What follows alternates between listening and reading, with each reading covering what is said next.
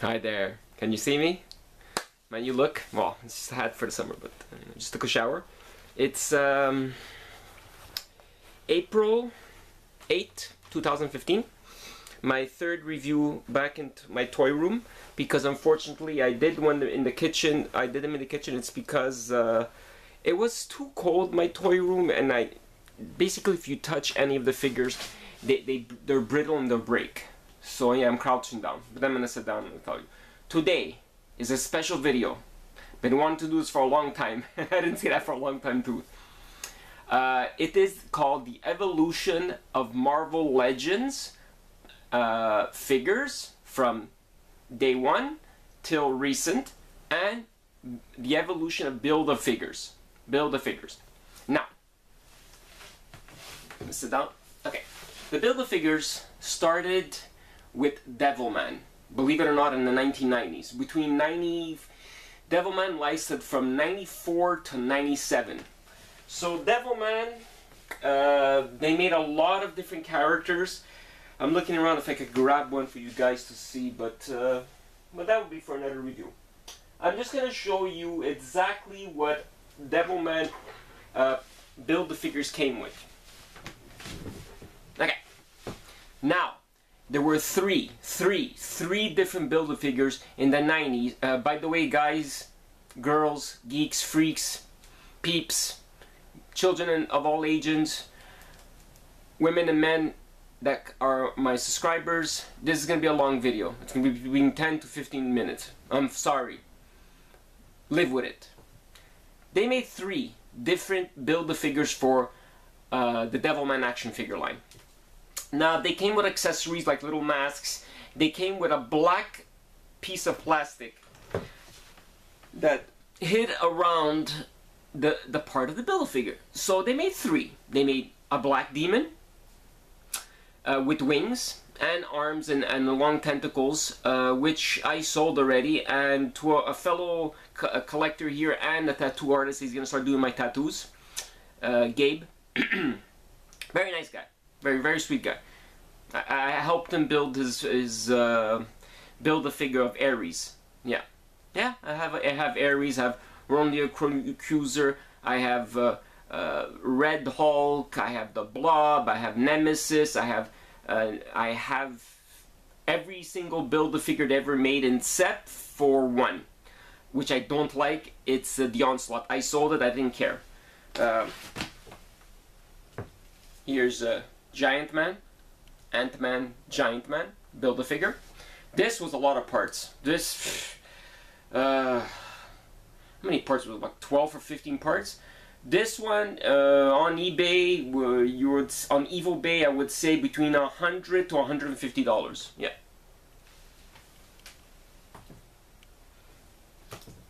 I showed you this in the first video, a few videos ago. This is the black Build-A-Figure. Black Arms Apocalypse. This one's rare, 200 and up on eBay. Yep, with the tubes. Remember, if ever you get it looking for it, make sure it has this, or else don't buy it. If it doesn't have this, don't pay more than $50. Here's Galactus Build-A-Figure, and you know which line that is from. Everybody knows all this. Okay. Now, the second figure they made, getting back to Devilman, of Build-A-Figure, they made a silver demon, or devil, whatever. Same thing, just different color. Boring. Now, I give the figures themselves all between 3 to a 5. I love the Devilman action figures. They're one of my favorite line to collect, but unfortunately, it's so big that I can never finish it. And I don't know how much there is, because not a lot of people do reviews or have a site on Devilman. Now, the third figure they made, oh, by the way, they're not articulated at all. They just snap together and they fall apart right away. You're going to have to glue them. I give the black demon 1 on 5. I give the silver one 2 on 5. The one I give the most is this one, the glow-in-the-dark one. These are wings.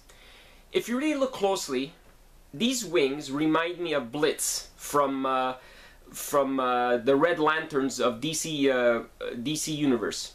Yeah, Blitz. This one reminds me of. Okay, coming back to the evolution of Marvel Legends. This one I give it a 5. Marvel Legends started with, first, packaging like this. Okay? This one came out in 2001. It started around 2000, okay? So Marvel Legends started in 2000. Then after, when they first made the first Marvel Legends set with Toad, Iron Man, 3 different Iron Mans, Toad, Thor, I think. Who cares? I don't remember. It doesn't make a difference. This is the first packaging of Marvel Legends they made. Okay? Or you get a comic book, or you get a poster. If it's American packaging, you get a comic book. If it's Canadian packaging, you get a poster. Sometimes with a silver frame around the poster, or gold.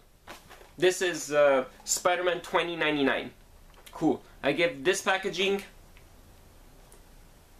because I'll be right. I'll be frank. I'll give it a 2.5. It's not my favorite packaging.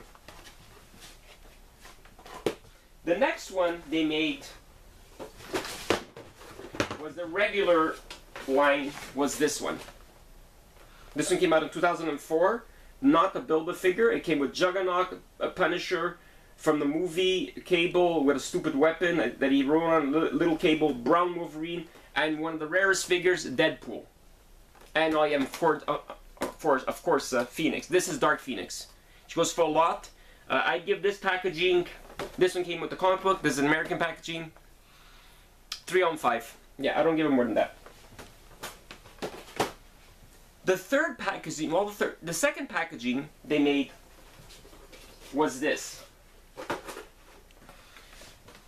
Remember this this video I did with X-Men Evolution? Okay, X-Men Evolution, X-Men Classics. They made 4 different classic Marvel figures. They made X-Men Classic, they made Fantastic Four Classic, they made Hulk Classic, and Spider-Man Classic. All of them. And they made a lot of rare figures in there. And all those 4 sets, especially the Fantastic Four, the Dragon Man, goes for $500 loose. I could have get one, but my friend wanted $380. No, $480. I go, nah, it's too expensive.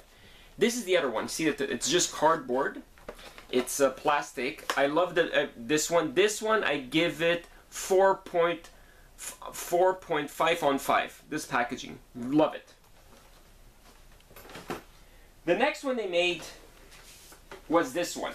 Well, I don't have the packaging itself, but basically they were like this. It had something that came out like this on the side, right there, and it was oval here, and it was about that thick, And this was for Build-A-Figure Red Hulk. I can show you the figure. There's the Adam Warlock. Love the figure. The figure itself, I give it a 5 on 5. There's another packaging of the same line. Here's Silver Surfer. Imagine, I don't have one anymore in the package, so I opened them all. They made, from this series, they made Build-A-Figure Nemesis, Red Hulk, Ronan the Accuser, Ares, which are all the rare figures, because there's a lot of rare figures in there, man. Oh, it's unbelievable. The next one they made was this series, 2012. Packaging was like this. This Marvel Legends. It's like the reissue of Marvel Legends. This is Archangel. I give this packaging 3.5 on 5. Yeah, I love it. Very nice. The last series they made was just a recent series now, is this packaging. Which, right away, the packaging, I give it a 1. 1 on 5. I hate it. I can't stand it. I don't like the artwork. I don't like nothing about it. There's nothing great about it. It's crap. But, in the back, it's boring too. This one in the back, it's boring too. I didn't give a rating on this one. I gave it a 2. I don't really like it that much too. I really don't like it. But they made some really nice figures. They made the Wrecking Crew. And the next Wrecking Crew character, the last one of Bulldozer, is coming in this packaging soon in 2015. This year, finally, we're gonna get it. I give it a 1. For the figures themselves, it's about time they got really nice on the women's buck, and they did it beautiful. Took a long time, but hey, Hasbro, whoever, which company ever, Hasbro, you're doing a good job now. The buck on the women now are beautiful. Their breast assists are nice. Sorry to say bad words on YouTube. Everything is nice. Their paint jobs are nice. A lot of the paint jobs on these figures are nice, but I find they don't stand for beans. The women cannot stand. There you go. That was the evolution of Marvel Legends packaging. Hope you enjoyed that. Sorry if it was a long video. Stay plastic, and the next video is going to be more Marvel Legends.